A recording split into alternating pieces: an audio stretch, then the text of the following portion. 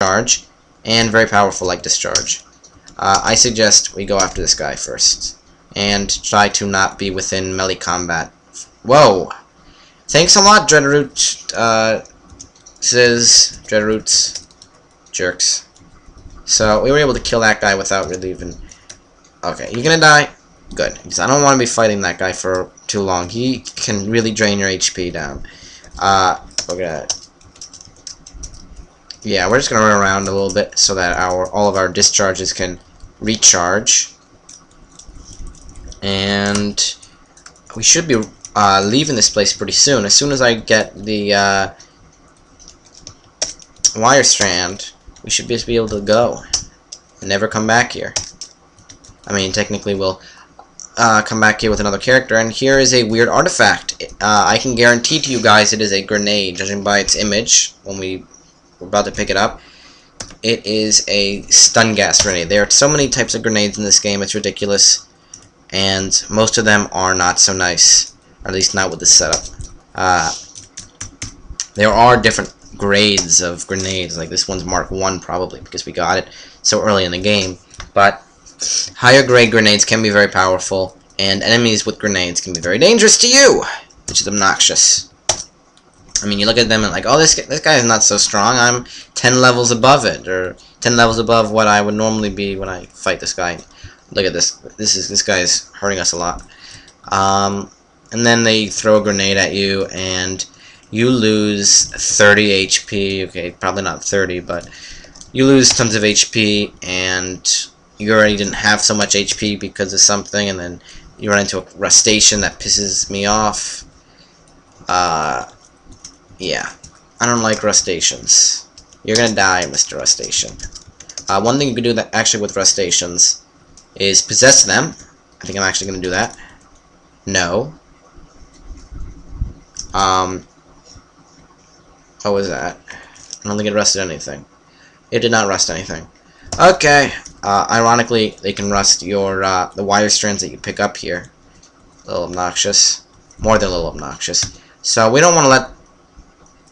Well, we killed it. Never mind. I was going to say we don't want to let it bring our HP too down, because if it gets a critical hit, it can hit us for 8 HP or something like that, as has happened to my guy before, when I thought it was safe to fight for another couple of rounds before healing with a witchwood bark.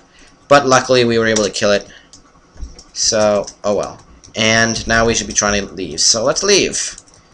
Run away. Run away. The little pathing thing doesn't work if there are enemies in the way. Another reason why it's good to kill jilted lovers and stuff that mess with... Oh, did we just got attacked by a young ivory. Let's kill that jerk. That bad guy. That's what I was gonna say. I'm not censoring anything. Let's just go here. And next dungeon is going to be much more interesting than anything we've run into thus far. And the one after that is going to be, well, strange at least. If not interesting. We found ruins! Let's not go there because it's probably dangerous. Just like this place that we just accidentally got stuck in when we got lost.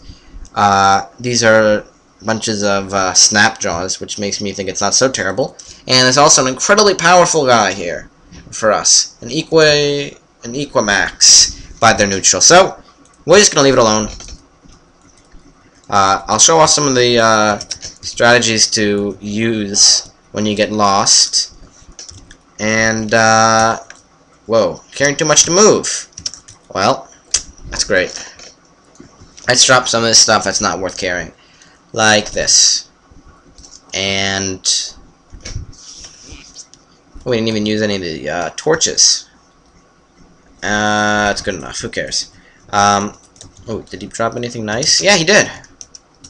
So we're just gonna grab some of that stuff, not all of it, and we're just gonna run away.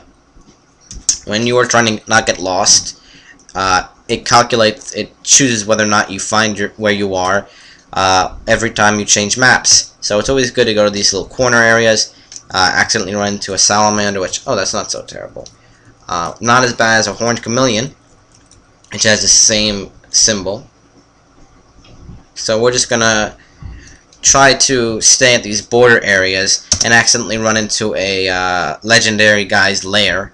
Running into a lair gives you experience, which is why it's always good to go to a lair if you run into that. We ran into ruins, which is very similar, but not quite the same. We got 675. Just like if we went to a lair normally, we're just going to go there and leave. So, legendary enemies tend to be stronger than normal enemies, and they can also have very nice abilities, like some Snapjaw legendaries have the ability to spit fire at you, or not spit fire, summon fire. Close enough. A certain ability that I'd like to get with this character. We failed twice! That has never happened to me before, I think. I don't know, I don't have perfect memory. Let's just immediately not be able to do that. Okay, let's just immediately waste time. And, hooray! Tam, the trader, has changed his inventory stuff, so he might have something nice. And our guy, we didn't really look at him all that much, but he also sells some things that we can buy. But those tend to be tinkering type things, which we don't really have any use for. So or not now. I mean, later on we'll want it, but let's talk to this guy and see what he has before we bother picking up all of that stuff. This weird artifact, very expensive. Probably not a grenade. Probably something nicer than a grenade.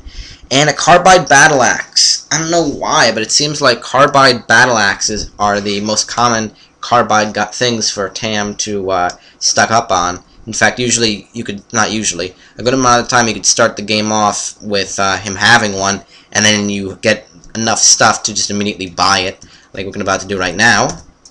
And because we're smart, we are going to do something that I often forget to do. Unequip what you're replacing, and use it as one of the things you're selling. Or trading for it. So, we're gonna look for that carbide battleaxe. It's pretty expensive, but luckily we overstocked on things anyways.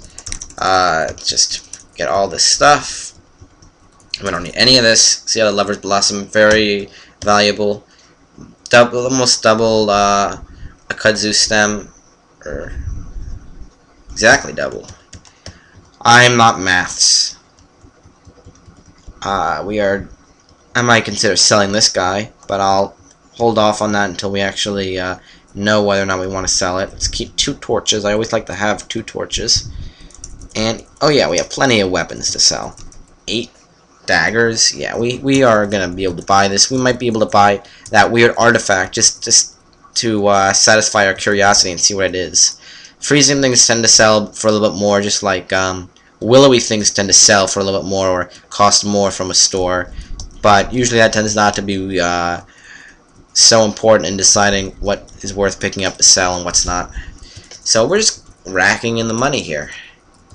Wow. Yeah, this 14 stabs. So you can already tell probably that we are going to be able to just buy a good amount of things. Short bows are worth picking up because they could sell for a lot. And just for the fun of it, let's see. This is the total value of everything that we are willing to part with. But these trading goods, especially the beaded bracelets, are very nice for their dram to weight ratio. So I tend to keep them in place of actual drams of water as something to trade. So I'm not going to actually trade them away. And yeah, we can probably buy much more than this. We're going to have to take some things off because he can't, or he might be able to trade us a fair deal with this. Let's go a little bit into the point drams. When trading, you can never give someone or receive a portion of a dram, so it'll always round, and obnoxiously it will always round in the trader's favor. So if we try to go through the deal right now, he says he doesn't have 207 drams. You want to do it anyways? No. Yeah. Let's pretend that he had 207 drams. If we add that lead slug, he still is offering us 207 drams. Let's add a bunch more, and he's still offering us 207 drams. So one thing about this game, always good to try to go for these low-cost dram things and just up the price so that the point value is about the same, a little bit less, so that you get the most out of the deal. You don't waste these point drams. You go a little bit over, it's actually going to decrease the number by a whole thing. We don't want to spend an extra dram on one lead slug, so I go for lead slugs instead of the other ammo, because lead slugs can be used for some pretty nice guns that we'll run into a little bit later on, hopefully. So let's just lower this a little bit. Just randomly picking things. To be quite honest, I'm not doing anything strategic. Hold on a second. Can I get that close to... Let's see. Offer him, and he's going to give us 137. We go a little bit lower. It's still 137. Sometimes he's offering... He'll say cost 0.35, but it really costs 0.352 or something like that, and then we are offering 0.351 drams, so it doesn't display it, but it's gonna cost us that extra dram for that tiny little bit, so it's always worth checking the little bit under it, and then whatever number is the same as your number, if that ever comes up. This seems to be the only stuff that's worth actually buying from this guy. He doesn't have any nylon backpacks or anything, which he does stock up on a good amount of time. So we're just going to rob him of all of his water and have him thirst to death. That definitely makes sense, thirsting to death. So we're going to see what this weird artifact is. And it's a semi-automatic pistol. Good thing we got all those, the one lead slug. Good thing we got all those one lead slug. That's what a semi-automatic pistol uses. Lead slugs. And I generally get these about in Gritgate, which we're going to be running into hopefully very soon. So, tons of water, more than we want to carry. Let's drop most of it. We're going to carry, again, 30 drams. Coincidence, that's the same number. I would prefer something like 20 drams, 15 drams. A little bit lighter, but it doesn't particularly matter. Better over than under. And we're going to try to get rid... Oh, we can actually equip that. We don't have very many lead slugs, though. I'm considering trying to buy some lead slugs from this guy. I'm actually going to do that. Yeah, let's do that. Give him 1 dram. And we actually solve 2 problems at once, because now we're carrying around 29 drams instead of 30. Still weighs 8 pounds, though. So now we have tons of lead slugs. We have a semi-automatic pistol. Let's load it, and it gets 16 lead slugs, and we can fire that with the F button and aim it at our friends for no particular reason.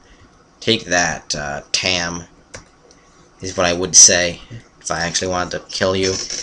Actually, let's turn all these auto pickups off so that we can drop stuff here without automatically picking up this stuff, and I didn't realize auto pickup was already off. That's not so good. Generally, it's better to have auto pickup on, I think. Oh, we never actually equipped that either. That would have been pretty dumb if we went into Gritgate without that. We kind of want to have a nice weapon for Gritgate, considering that it's very dangerous.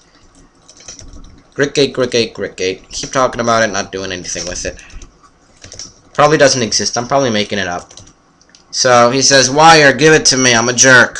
Fine, if you're going to be a jerk, I'll just give you some wire and feed your rudeness.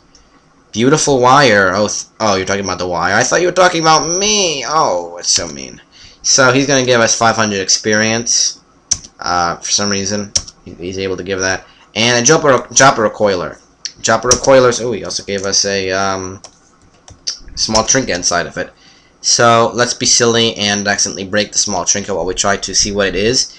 But a jumper recoiler is or any recoiler allows you to teleport back to a town. Oh, very low.